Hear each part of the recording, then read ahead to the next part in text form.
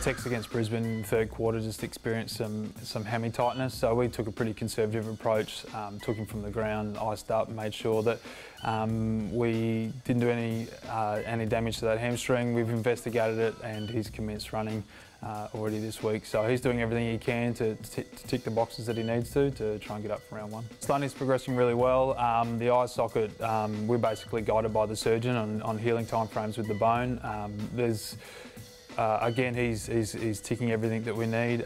He's done everything that we've asked of him and pushing really hard for round one. I've been really impressed with Crouchy and his hamstring rehab. He's progressing nicely.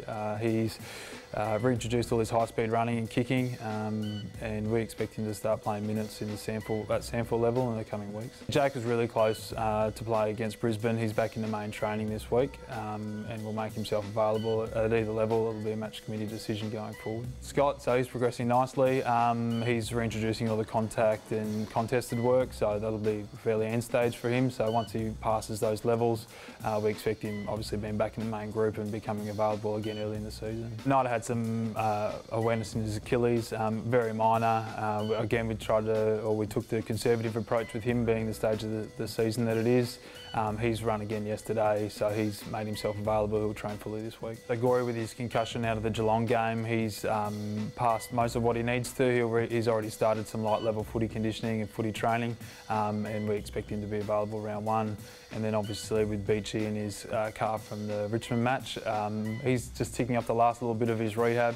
He'll be reintroduced to the main group this week and be available also in round one. Seeds has done a power of work in building his capacity. He's had some sort of groin hip symptoms over that period, so he's tracking along about where we'd planned him to be.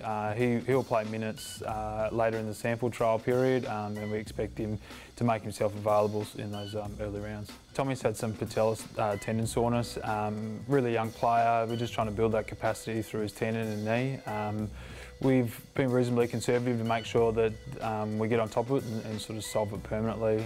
So he's building up his footy and conditioning load, and we expect him to start playing some sample trial minutes and then make himself available later in or earlier in the year.